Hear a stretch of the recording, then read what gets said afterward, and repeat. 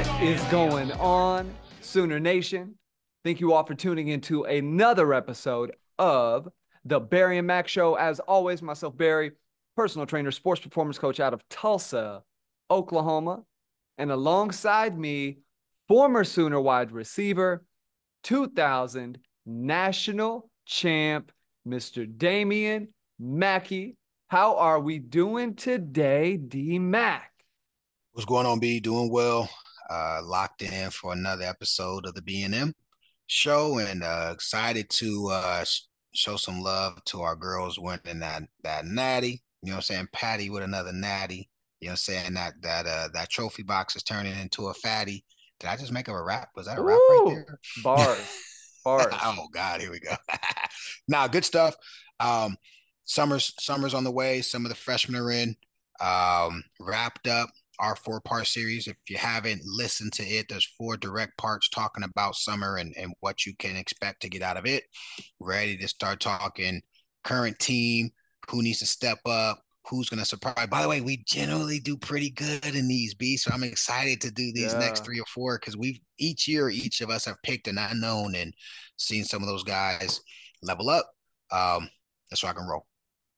absolutely, man. And speaking of, as we start every show, OU Insider is bringing you this podcast today. Go over to ouinsider.com, grab yourself a membership, and they're dominating just like OU softball. DMack, go out there. Jada Coleman gets it done. Tiara Jennings, Kelly Maxwell, outstanding player for the series. OU softball, and I want to let you touch on this a little bit, came into this year with a team where some people were looking at them with a little bit of that kind of slight gaze of like, is this team going to have enough to get over the hump and win a national championship again? You know, you guys struggled from the 2000 winning the Natty, trying to do it again the following year. It's not easy. Continuously winning is very, very difficult. And this was the year, if you were going to be snake bitten, that it probably should have happened. And it didn't. They went out there. We talked pre-show. They went out there and took care of Texas. The game wasn't, they weren't even that entertaining of games in terms of just the edge of your seat, what's going to happen. There were moments, right? But it felt like mostly utter domination, like it tends to be when you get Texas on a big stage. Just saying.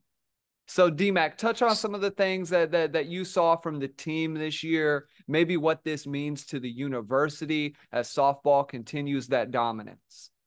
Yeah, I salute to the young ladies, man. They did a great job. They can boast and I think they should poke their chest out and let everybody know. When you do things once, it could be on accident. When you do think twice, people say generally maybe you got lucky. When you do things 3 times, you're legit.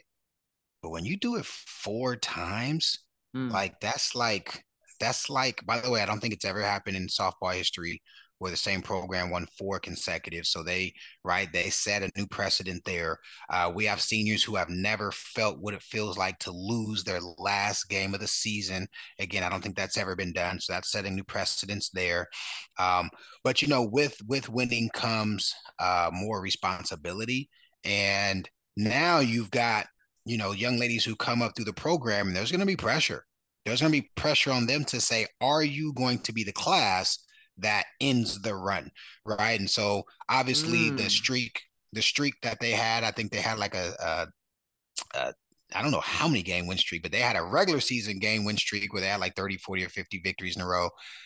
Then they had like 2 straight consecutive World Series streaks where they had 20 game streak and then they finally got beat this World Series, and so that streak ended. But the one that matters, right? The GOAT conversations.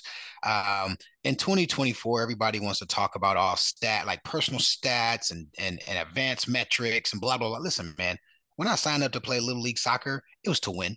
You know what I'm saying? We didn't do Hey, participation trophies. When I went to high school sports, we weren't talking about who had the highest yards per carry or what I'm saying, advanced metrics. We was trying to win the section and the state championship. Those girls come to OU to win, and they've done that again. And I'm proud of them. I am gonna pat myself on the back. when I said going into the World Series, I said they are very reminiscent of the Chiefs. Where if you were going to get the Chiefs, this was last season was the season to Yeah. get them. They had some not glaring holes, but they had areas where they could be. Right, they weren't bulletproof. They weren't impenetrable. And I think our team went through a part of the season where a lot of other teams may have said to themselves, "This is the year to get OU," and that's that pedigree. That is that experience where you've got the Jada Colemans and the Tierra Jennings of the world who they just don't know how to lose. The Alus and the Jordy Balls and those the Shay Knightons from 4 or 5 years ago, Yeah. whatever you like that the residue from those players of yesteryear. By the way, that's what the term yesteryear means. Yesteryear is not just the past. Yesteryear is some significance. You know what I'm saying? And so the significance of what those young ladies have been, those battles they've been in the yesteryears. I mean, they outclassed Texas. By the third inning, the game was pretty much, it was like, I think OU was winning 3-1. And then Texas kind of went, I think 4-3 for half an inning, and then we went 5-3, and then we went 8-4. That's the definition of outclassed. I think Texas being our opponent was bad for Texas. The worst thing Texas could have done is beat us. I wouldn't call it a fluke. It was actually a phenomenal play in Yeah. the in season series that they had. They beat us on that throw at the plate to get whoever that the young lady was running to tie the game, and it was good for them in the moment. Very reminiscent of Kansas City, right? Kansas City's losing some of those games mid-year, and all of a sudden, Patrick Mahomes looks like he's not the same guy, and Yeah. but that pedigree, that experience, it shows itself, and then I think it's supreme coaching. You can't have a conversation Yeah. about OU softball and not discuss Patty. Watch this. I'm gonna ask you a question. Let me see if you and I'm a football player through and through. By the way, I'm Bob Yeah. Stoops through and through. I'm a Bob Homer, whatever. Bob taught me how to Okay. win, and damn it, I use it today. Bob, Barry, and Bud. Name the best OU coach all times, all sports. It's got to be Patty Gasso at this Doesn't point, it have man. to be Cat? I It mean, has to be Patty Gasso. you know what I'm saying? Yeah. Salute to Bud, salute to Barry, salute to Bob, salute to all gymnastics. They Yeah. in there. They in. I don't know who the Gymnastics coaches. has is in the mix, but man, when you are Don't they have different doing coaches team though? sports, Haven't they? they Haven't they? do. Yeah, I don't Yeah, think they are all by the it's same coach. different too. And it's a team, not that gymnastics isn't a team sport, but it's a different dynamic. When you're having to bring a unit together like you are with football and basketball, and every year you got to And reconstruct the team. softball. Yeah, it is And here it's hard. let me say one more thing. Patty Yeah. won by the traditional rules. The eighth season, or excuse me, the eight, well, let's say 7 of the 8 natties started with the rules 10 years ago with no NIL, no transfer portal, da da da da. Then when they introduced them, she continued to win. Now that it's entrenched, she's Yeah. still continuing to win. That I'm a football guy, but gosh, you gotta give folks their flowers, especially while they're alive and winning, man. I don't know. Patty might be the goat of OU coaches. Don't shoot the messenger. Don't shoot the messenger. I mean, man, if she keeps going, she's going to be in the argument for that John Wooden, Nick Saban, Bear Bryant kind of mold in terms of just pure coaching. How good were you, man, to produce what she's produced, to do it over an extended period of time, to do it with such class. They haven't had issues with the team. They've been, controversy free. They've produced really good high character people out of the program. Yep. People who, the person I was reading some discussion about who might take over, it's probably going to end up being a former player later on, or someone who has been entrenched in the program, somebody who has the OU DNA, right? Somebody who has that and is able to know what the expectations are, know what OU softball is. It was a big part of why you bring a coach like Venables back to Oklahoma, knowing obviously how to win championships and get it done, but also having been there at another time, seen multiple eras take place, and saw what it took to win at a place like OU, which brings us full circle to what we're talking about today, DMack. We're going to make this really easy for the viewers to understand. The title is going to be crystal clear. Each of us are going to give our top 3 players for this season who need to have big summers. We could approach this from any angle. We could approach it from they're low on the depth chart. Maybe they're up on the depth chart. But either way, we see in some way these guys have got to make a showing. They've got to have a very dominant summer, or a summer in which they are able to change or improve aspects of their game. DMack, since I told you mine off the record pre-show, I'm going to let you go first, and we'll just ping pong this I thing see back what and you did forth. there. I see what you. So, Oh, so we're gonna do one at a DMack, time. We're we're doing going to one do at a one time. at a time. We're going to go All right. back and forth with it. We'll leave All right. people All right. on the edge of their seats. Okay. First things, I am one of those few people who believe offense wins championships in 2024. I'm just saying the Hey, game is the game. That's where the money comes. It's an offensive game now. They want to let folk win, and they want to see the scoreboard go up. There's no way to run an offense and be successful. And right out the gate, I'm kind of cheating, but so what? It's my pod, so damn it, I make the rules. The offensive line unit, and it's the one position group in football where all 5 have to be able to work together in order for you to be successful. It's kind of low hanging fruit in the sense that it was the biggest concern to the program going into spring. I also think it was a very bright surprise as spring culminated and we got to the spring game and we saw that group actually play much better than anticipated. We saw yeah, individual players play much better than anticipated. You could bring up Sexton or Taylor. You could bring in the transfer at O-line or at the center. You could bring in some of the guards that are returning back who we're hoping to level up and step into leadership roles. But I really want to look at them from the context of a unit, right? Because a couple of things need to happen in order for success to happen. Number one, as a unit, that group needs to get stronger. Just talking to some of the coaches and some of the expectations, not so much weight room strong. They're plenty yeah, weight room strong, more so base strength, trunk, ass, moving people, not getting moved into the backfield. This is the time. Summer is the opportunity for those guys to get more explosive through the hips, to get a much stronger base through their Olympic lifts and their cleans and things of that, excuse me, squats and things of that nature. I believe the unit, very reminiscent of our Natty team 2000. There was a lot of moving pieces happening, right? Bubba was a backup and a walk on his entire career. Howard Duncan was just coming in. Stock was leaving. Matt O'Neill left, and when those guys are going to the league, Al Basinger is a guy who was a kind of a program also kind of a guy for 3 or 4 years, and coming into the senior year we had a group where when you look at them you see they have potential. Frank coming over from the defensive side, he had only yeah. played 4 or 5 games as an offensive player the year before. um and then of course we know how those guys progressed. This group, I see a lot of similarities in a sense that there's talent there, and those puppies coming in I think are going to solidify. EPL and Brooks are 2 that I think are really going to come in here and if nothing else, raise the standard and generate competition. But they can't do that if those guys aren't present and come with the requisite talent for summer and the group itself. Right.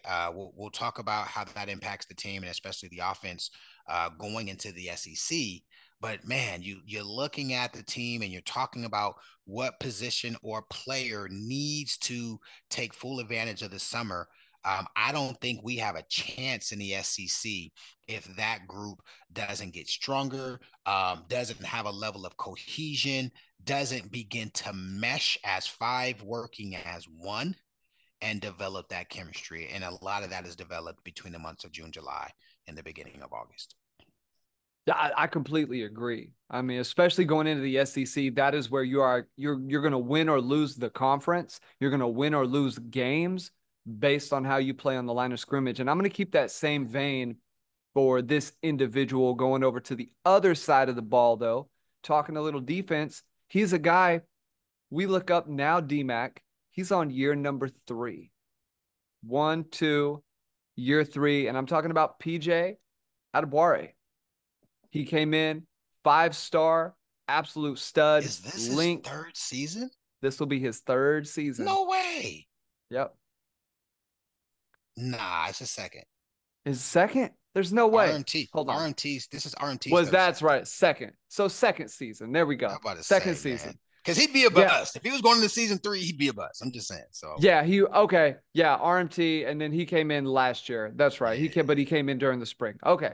2nd season, 5-star. Well, RMT's also was on the list, but we'll save that for another day. He's got to make the jump. So when you look at the players who are around him, you've got Caden Woolard, who was brought in as a transfer, who really showed out in the spring game. Ethan Downs is obviously not going to be losing his spot. You do have R. Mason Thomas. You do have Trace Ford. You have guys who are, that they've entrenched themselves. And last year, you kept waiting on the flash moments. You kept waiting on, is PJ going to have that moment where he shows that athleticism, shows that length, shows that ability to play like players who Venables has had in the past who have fit that mold? Does he have the ability to get that done? And I think going into this year, playing in the SEC, you're going to have those guys. You're not going to win games that you probably are on the fence winning, right? You go to your LSUs, you have Alabama come to Norman, you're playing Ole Miss. How many times have we watched an LSU Alabama game and it is typically the team that has the guy dominating on the edge that tends to win that game, right? You can go back in years past with your Will Andersons. LSU has had guys. The team with the best edge players who's able to pressure the quarterback typically wins those games and gets it done. So for me, PJ was a player that I absolutely loved coming out of high school. I thought he was, although he needed to strengthen the base a little bit, his balance would get thrown off, which has been the thing that you've seen. He has Yep. struggled with guys who have really strong bases, who take away, if he can't just absolutely speed by you, his balance and leverage to dig that foot in and bend, I think Caden Woolard does it better right now. I think Caden Woolard is more polished in that regard. He had a dad who was a high level football player. And that stuff gets passed down. PJ has some of that in his DNA, but so far it hasn't flashed, I think, in the way people have expected it to flash. So, and even spring game, go back to that this past year. I think there was a little bit of disappointment. There was some, there were some moments, but I think for the most part, it's been, we're waiting to see him look like a Dan Cody, Yep. look like a Jonathan Jackson, look like a guy who is Jimmy Wilkerson, a guy who is Oboe. making an oboe, right? A guy who is making plays consistently, an Eric Stryker, a guy who just is a terror off the edge. If you don't have that kind of player, it's going to be real hard to win. And I think in order for the Sooners to get it done, as I pass it back over to you, it's going to start on the line of scrimmage with both sides, and defensive line has to have studs. Offensive line has to have studs. Who you got next, DMack? I like it. I like it a lot. I'd like to see him in a two, in a 2 point sometimes, coming off the edge in a sprinter stance. You know what I'm Mm-hmm. saying? I think there's some opportunities for him to leverage his get out and be able to leverage his upper body. I'm gonna go one level behind him, and I'm gonna go to the running mate of who I think you're gonna say next. And this people might say, "Oh, Mackie, you've been talking about this guy for 2 years." I have, but I also believe that he is the stabilizer of the defense. He was able to stabilize the consistency of the defense. However, his biggest error or his biggest area of growth was that he was real light in the ass. But when you watch film, he immediately jumps off the page because he's where he's supposed to be. He is a supreme athlete. And when it's time to tackle, he puts people down in their tracks. He is as of right now, he's the Robin to Danny Stutzman.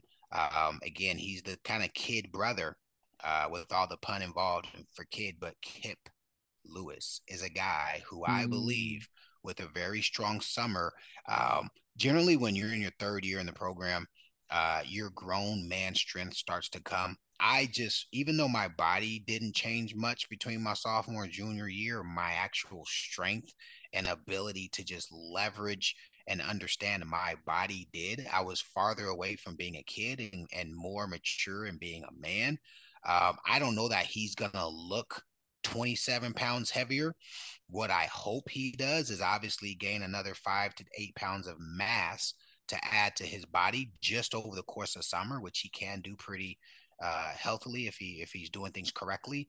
But also that strength, because his football IQ, guys, I got to tell you, Danny, for all he is, he's a stud. Kip does the right thing more consistently than Danny. Kip reminds me of a poor man's Rocky. Rocky's a guy interesting. who was always in the right fit, and Rocky, when he tackled you, you were going down. And if he got a fingernail on you, he was going to hold you up for his teammates to come, right? And so Kip played young last year, but he played fierce, he played aggressive. Again, I think he's a guy who a lot of guys on the team, he's a guy who you can just watch on film. Guys gravitate to him because he's one of those guys that make you feel comfortable, right? When Roy Lee's on the field, and if the play is going to the weak side B gap, you know Roy is going to be there. You don't have to guess if he's going to be caught in all kind of minutia. He's going to be in his position. Kip is a guy who has that kind of it, and he can go from being a I would say a week to week starter, which is what he was last year, to an entrenched veteran, right? Who will be the next man up after Danny if he makes the strides he needs to make this year. Because here's the other side of the coin, Barry. Here's the other side of the coin. If he don't, Backer is not bare by any stretch of the Yeah. imagination. Between McCullough and those two pups from last year, right? Like there's a lot of other options. Danny's entrenched. Danny's not giving up his spot unless he's can't play. If Danny's even halfway able to play, he's earned the right to get the reps. Kip is a week to week starter as I see it right now. And if he doesn't have a plus summer, if his weakness, which everyone in America knows, any team that watches film says run right at him, get a guard on him, they'll gobble him up and cut away from where he is in his fit. If he can't answer that, he's a guy who you can't have be a down in, down out player, right?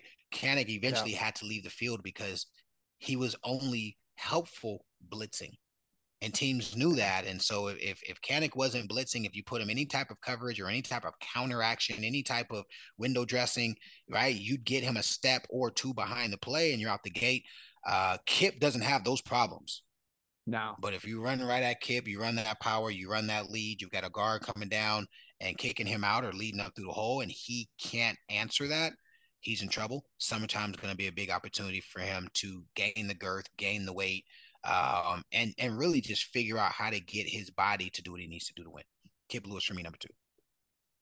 Man, I'm going to go other side of the ball. Now I'm going to go offense for this one. And I was kind of juggling it between a few different guys, but this one to me, again, we're talking about ballyhooed guys of the 23 class. And based on what OU has brought in at your position that you played at your alma mater, I want to talk about Jacquez Petaway a little bit. Very ballyhooed in that sort of Mario Williams, high level guy.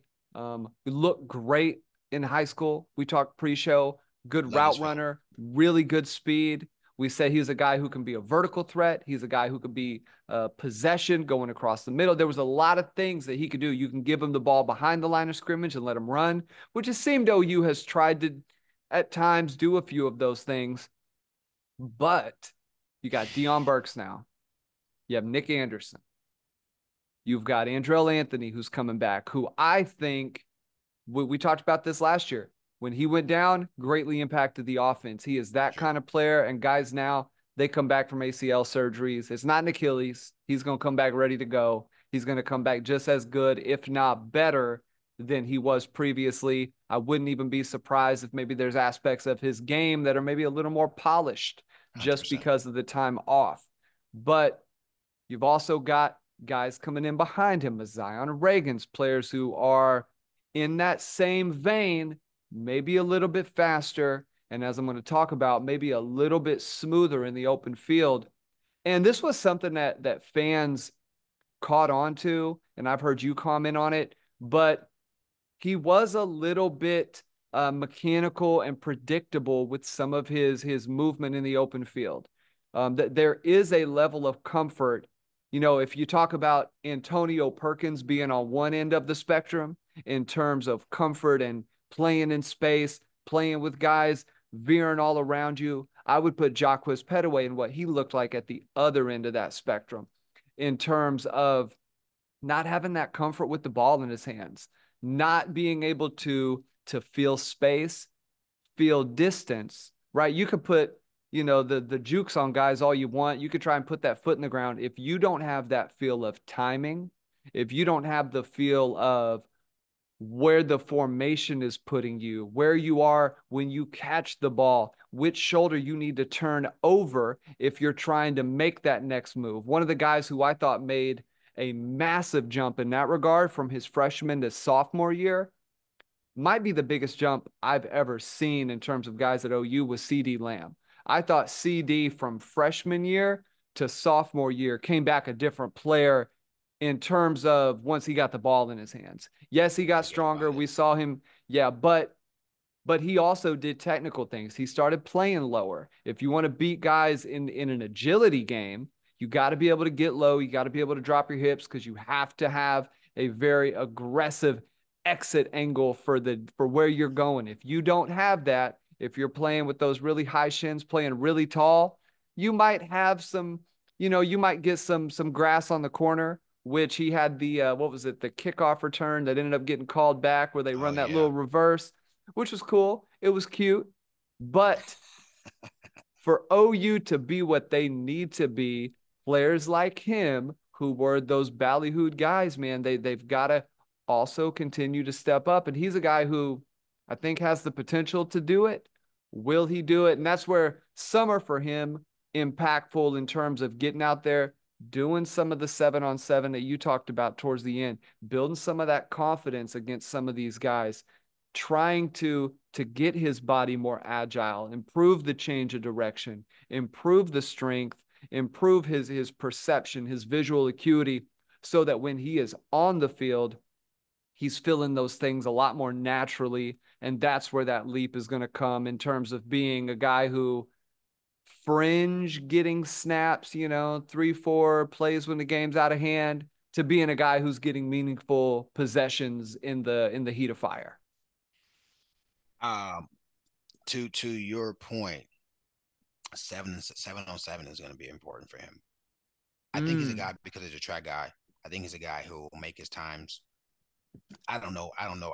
I don't have any inside info on that stuff, but I just hope and think track guys generally can figure it out. yeah. But 7-on-7, if it's anything like it was when we played, like those reps are gold, and those reps are ego. I think more than gold. It Mm-hmm. ain't your turn yet, pup. You know what I'm saying? Like it was Yeah. very clear. Like you gotta earn that around here. We don't just give those away. If the number one cue is up, sit your ass down and get a mental rep. When the threes go, you go. Now the very precious thing you want to make sure you don't do is curb a guy who's ready. If a guy's ready, Okay. and the quarterbacks generally do a good job of that. The quarterbacks will police because there are sometimes I was the redshirt freshman, and I was like, bro, I had a really good spring. I ended the spring game as a one. I had on a red jersey, right? Like the ones were red in the red white game. They were like, nah, Mackie. You know, and I ain't gonna say no names, JT, but some of those guys who some of those guys who were ahead of me in seniority, Yeah. and I just had to tell them like, nah, bro, I'm a one. I'm up. Hype, what's up? I'm not going until Mackey goes up. Caught my cue, had my back. I got to get those reps. So, but that's that period, right? Because if you punk out, Mm, they'll let you punk out. And Petaway's a wow. guy. You're right. He just didn't look explosive with the ball like he did in high school. The Yeah. the the concern is he didn't. The beautiful thing is freshmen sometimes don't. And sophomore year, they come back and are comfortable with the game, and boom, they're a different player. So I really like that one. I'm gonna go with the easiest one. Is this my third one, right? Yeah, this is my third one. I'm gonna go That's with the it. easiest out of the bunch. I think this is the most important position on the field. I think we have a player that has the highest ceiling we've seen since Bake, and Mm, ah, yeah, he's not a Kyler. He's a Bake. yeah. I think he's a Bake. A little bit more athleticism, a little more probably straight ahead speed than Bake had. But guys, there's a lot of pressure on Jackson, and that could be really good, or it could be concerning. The good thing is we've recruited well. We went and got a backup and Thompson's kid who we know if there's a game or two, we won't be in that position we were in against Texas 2 years ago. And then we went and got a freshman stud, Baby Hawk, who turned some heads in the spring. But Jackson Arnold, I want to speak specifically to him. There's two things that I'm really concerned about and or excited about for him as we go into the summer and what he has available to him. Number one, as a Q, he's got to earn the respect of those guys in the workouts. Again, I told the Hmm. story of Hype, and we did those 8 trippers, and a lot of guys fell off. Hype did not quit. He he looked like, poor thing. He looked like Bambi. His legs was jello and he could barely move, but he did not quit. And we never forgot Yeah. that. And so I'm looking forward to seeing Jackson be a guy. And again, I think he's a guy coming from the program he comes from, being entrenched in our program in a full season and a half now. Yeah. I think he'll be okay. Um, so that part matters, but the other part that matters is he needs to become the floor general. He needs to be the guy calling the plays. He needs to be the guy who sees when they go from man to zone, when they go from base to cloud, when they're going from a big cover five to a robber coming in the hole, jumping the in cuts. He's got to see that stuff and start to know tendencies. Our guys don't change their stuff. It got to a point where, we knew the defense the second time around going against our defense 2 full years, and he's going into a second interval. We knew what brown meant. We knew what blue meant. We knew what right six pack meant. There were a lot, and not even just the terminology. We knew the roles, responsibilities. Hype knew it. We knew it. Jackson's a guy who's got to be able to read our defense if we expect him to read other defenses. But here's the other thing I want to see him do. And he was a pup last year, and he did some of that in games, but I think in the Arizona game, it was something that was a little concerning. He's got to make the plays that are there. When the play's there, Yeah. one, he's got to recognize it. Two, he's got to hit the mark. If Jackson does those two things, he's got enough talent within to be a Heisman contender. He really does. Um, if he doesn't, in the day and age of the game we play now, there could just be some opportunities. This is a what have you done for me lately game. The kids are paid, so they're treated more like pros than they are like scholastic, student athletes. And he's a kid, definitely not a PJ. PJ was underwhelming and needs to show better this year. Jackson throughout the season had games. I'm thinking about the Tulsa game where he came in and threw some nice balls down the field and Yeah. hit Anderson a couple times. I'm thinking about BYU where he gritted it out and made some big time plays. Even in the Arizona game, we win that game if Farouk doesn't fumble. Totally killed our momentum. We're going to go up 3 scores in the third Yeah. quarter, and they're ready to quit. They're literally ready to give up. We fumble that ball and we give them life. That's not his fault, um, but he's still got to make another step. Kid's got to grow up fast. He's going into probably a 3x in terms of increase in competition, size, skill, speed. Yeah. And the SEC used to be 3 yards in a cloud of dust. Now they're running complex offense, complex defense. Everybody runs a little something different. They used to mimic each other a ton in the early 2000s. A lot of 43, with some either man or cover two. People are mixing it up, doing their kind of, they've got these coaches who are coming in using analytics and things of that nature. Kid's got to be smart. He's got to be a guy who, again, can be the floor general. But man, I want to see him when the play is there. He's got to recognize it and he's got to hit the mark. I think for OU, that's the most important piece for this season. For this season to be successful, and I talked about it on another podcast, he's got to level his game up. And we talked about that Arizona game, man. If you really go back and watch, he went from, had he thrown another touchdown pass on that drive, you're talking about him possibly being the MVP of Oh, the game, to now the momentum shifts. They end up losing. Yeah, he had a couple picks. I want to say 3 picks, right?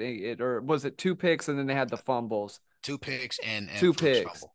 and one of them was the one to Drake Stoops. That's kind of a freshman ball. The other one was a player who just made an outstanding play, Awesome play. Yep.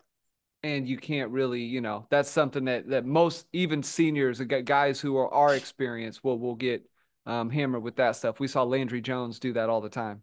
So, anyways, I'm moving over to the other side of the ball. Only saying that because we had a lot of Landry Jones love on the Right. last show.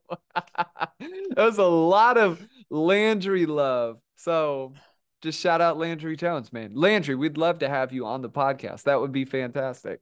It'd be good stuff. Well, we'll Facts. see. Yeah, that'd be good stuff. But I'm going back over to the defensive side of the ball.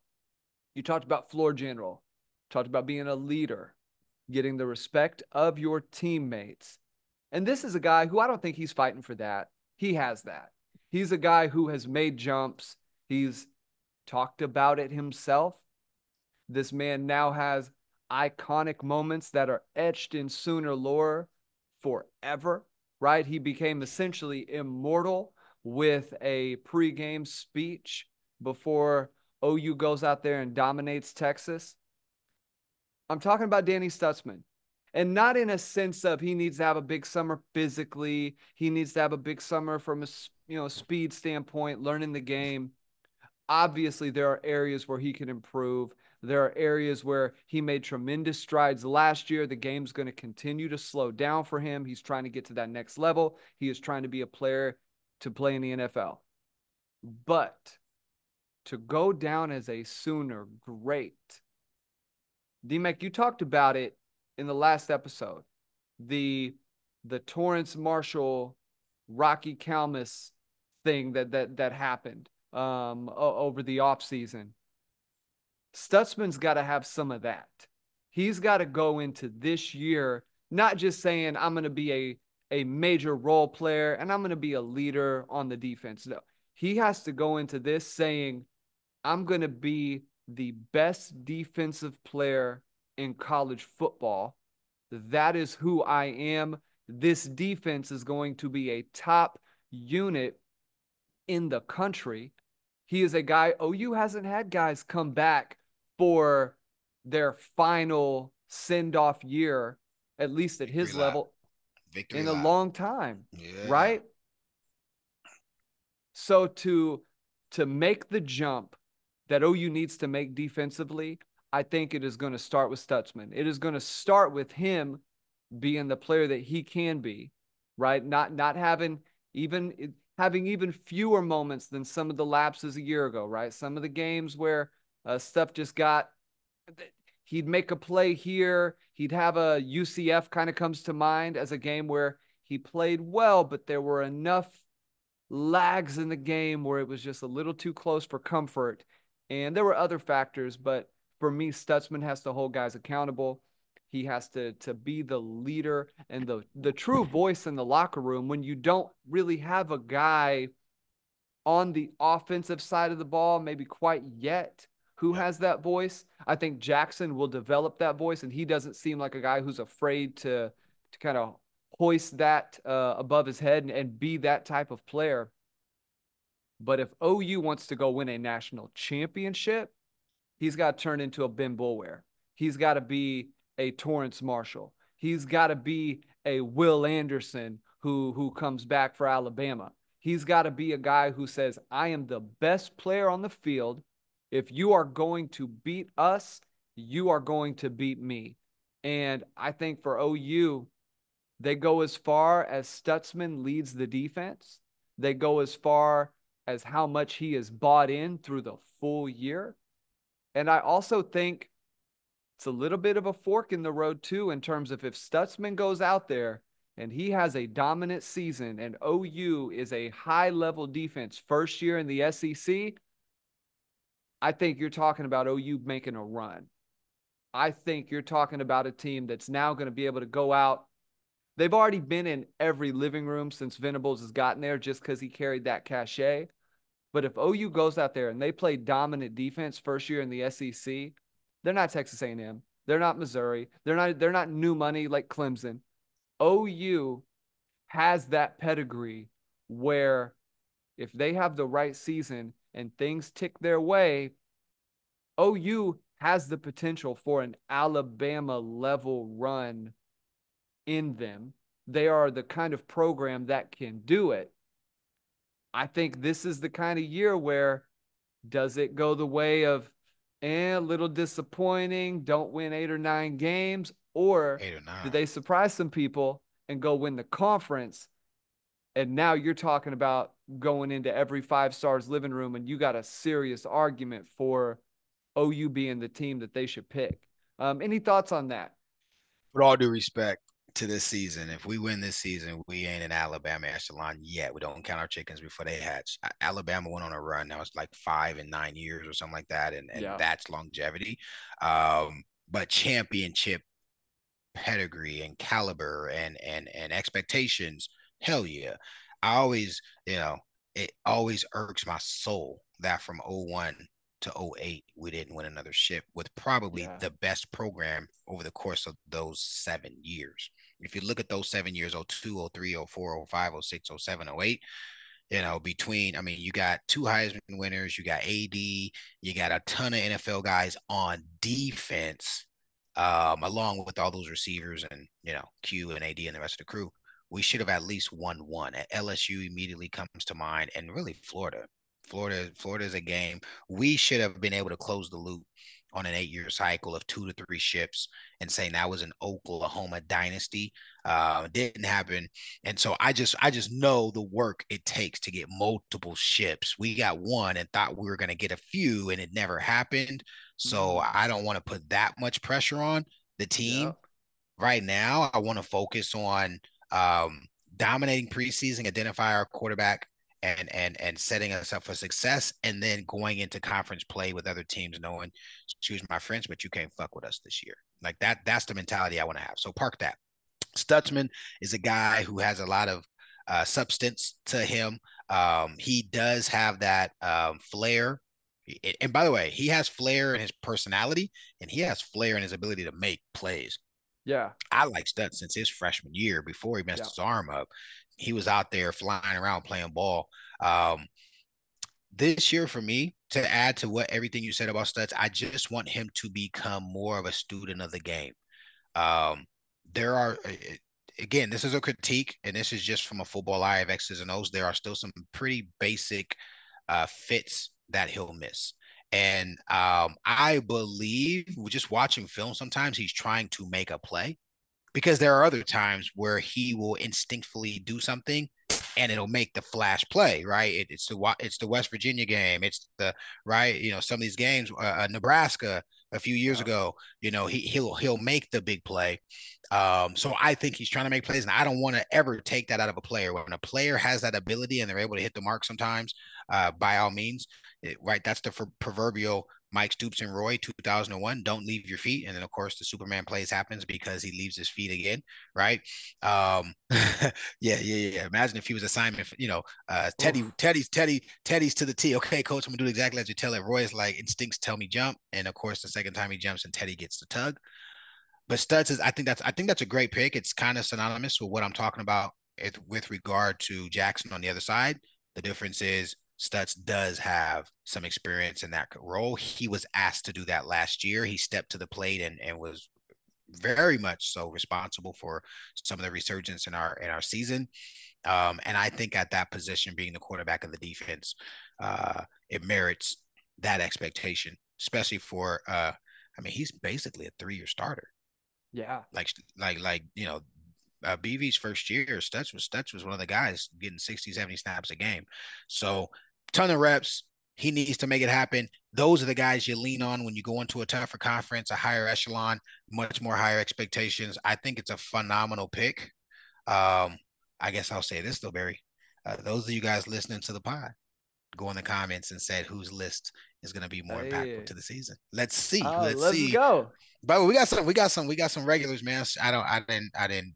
You know, you can see the comments and see who the folks are. But salute to Yeah. some of you guys. A lot of engagement. I'd be Yep. interested to see whose list you think is better, and who would you guys add? Who's an individual you guys feel is someone that we may not have brought up? There were other names that we were um, considering. As you can see, Barry was thinking of RMT. I'm a Yep. safety guy. I think Billy's a guy who's really important. That we both brought up Dominic. Dominic's a guy who the program brought him in and has invested in him as such so that he can be a disruptor, a game wrecker, right? Yep. And so there are some other guys that we considered. He asked me if I brought up Sachuk. Didn't. I didn't this time. Yeah. I think it's going to be running back by committee. So I'll be interested Yep. to hear who some of you guys' picks are. I'll be interested to hear who you guys thinks three is going to be more impactful. And um, also just want to say, I think the assistant coaches, Barry, and this is kind of just off the cuff here. This is kind of impromptu. Go for it. I think we've got some championship level coaches, and then I think we've got some another nucleus or community. I guess I'll say community because you can't assign a number. I don't want people trying to read between the lines and guesstimate who I'm speaking to here. But I Okay. think there's another community of coaches who have a put up or shut up expectation this year, Enough head and meaning time. whether it's recruiting, there's some inconsistencies and they got to get better in that regard, or it's on the field play and their position group hasn't cut the mustard, or it's development, right? Yeah. I think there's a community of coaches. Um, I'm just gonna leave it at that, Yep. where Yeah. Yeah. you you just gotta the expectation is you've got to bring it. And so we talk about players. We need to also mention the coaches these players are depending on to get them to their next. And these guys are being recruited against by other coaches relative to their position group, right? I want to see certain position groups play to their caliber. I want to see certain um, 4 and 5 star recruits who are brought in to be game changers be put in a position and execute at a level where they can deliver in the ways we see fit. All 4 and 5 stars are not going to be studs. Sometimes 3 and 2 stars are going to be the guys, but um, 3 years in, I mean, there's some pure home runs. Wide receiver, home run, home Home run. run. Home run. Um, I think Beatembo has a community who loves him and a community who hates him. I'd say, Everybody, yeah, he's a good 75-25, I yeah, think. I'd say 70-30. Yeah. He has skins though. Dude is Yeah. putting first rounders in the league every That's year. big. Holla back. Yeah. Holla back. You know what I'm saying?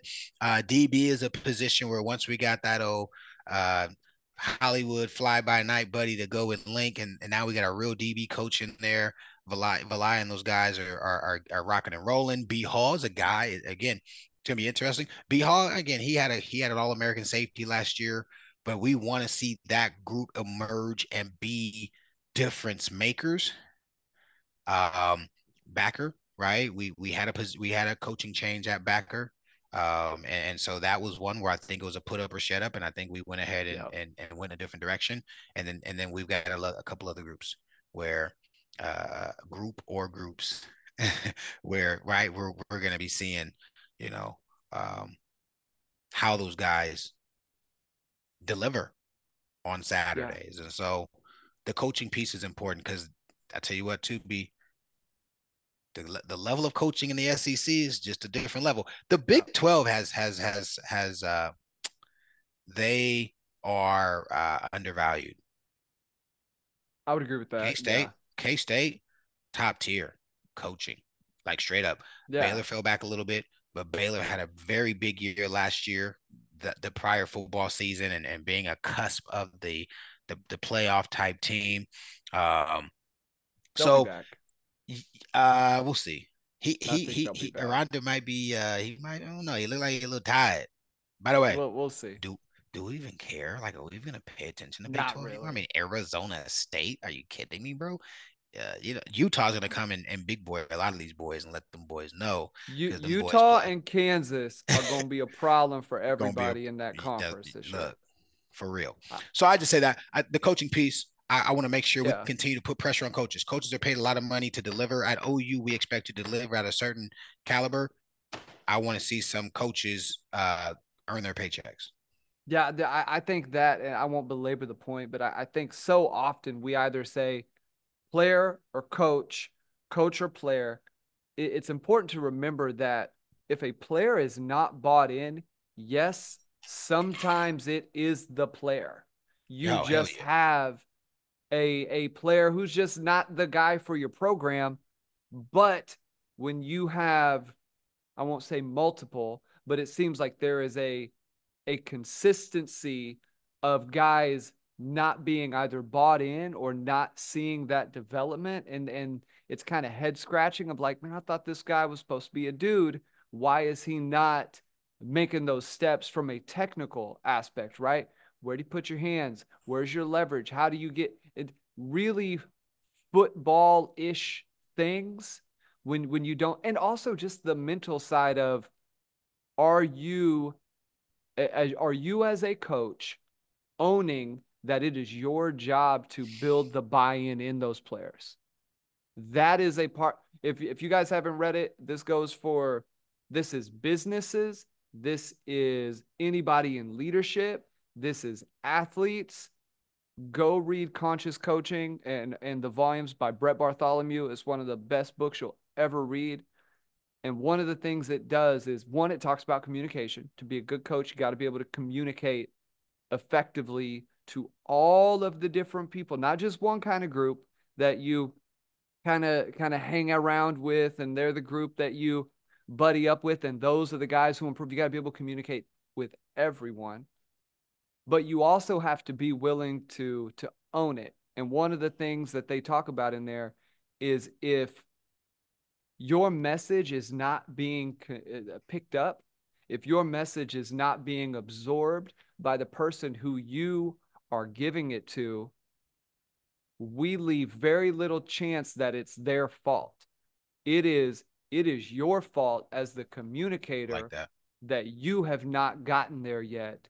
And if you, sometimes it is that guy, right? But if you take that approach at all times, it means you are going to do your dead level best to try and maximize that person that you are reaching out to. You're not going to give up on them too fast because you have this philosophy that, well, man, if they just don't got it, they just don't got it, right? How many players did you see at OU when you were there who, or even after, right, where first, second year they didn't really have it, then all of a sudden, third, fourth, fifth year they have that light bulb go off. Maybe they had a coach say something in their ear. I think Stutzman is a great example of a guy whose buy-in changed because of who was communicating the message. That's a good call. So awesome stuff. Transition from Speaking of, Grinch to BV. Good call. yeah, huge. And speaking of communicating messages, if you want to message us, we're over there on ouinsider.com. Go to OU. That was pretty good. Go to ouinsider.com. Grab yourself a membership. Brandon, Parker, and the gang over there bringing you all of OU recruiting news, the softball coverage. I'll toot their horn. The softball coverage on OU Insider was top notch, second to none this year. Podcasts, bunch of content on the board. If you guys are not members, seriously, go do it. We love being a part of the site, love being affiliated with them. They've been nothing but amazing to us. DMack, closing thoughts as we get out of here today, man. Hey man, dog days of July are gonna be on us, but we know July brings August. August brings football. Um, it's coming. I'm all excited. What is it? July 1 is our official birthday in the Yeah. SEC. Is that right? Yep. They're doing an official thing on the 1st of July. Cool beans. Yeah, man. Super grateful. Keep. We're gonna keep blowing this thing out. I want to do just say this on the air, man, so we can kind of start a conversation about it. Top 10 offensive players, Bob Stoops era. Top 10 defensive Hey. players, Bob Stoops era. and let's see. I want to bring up some names out the woodworks. I think that'll be fun, and I think we should do like uh top 10 underappreciated Sooners. You know what I'm saying? And really Yeah. get into some of the guys who may not have been. I'm gonna use your word, ballyhooed. I don't even know how to spell that word, but Ballyhooed. I know what it means. I know How do exactly you what it spell means. ballyhoo? It's got a Y in B there A somewhere, I L think. L Y H O O D O D Ballyhooed. E D. I don't know. Ballyhooed. Anyway, it'll be fun to get some of these What a listicles out stupid word.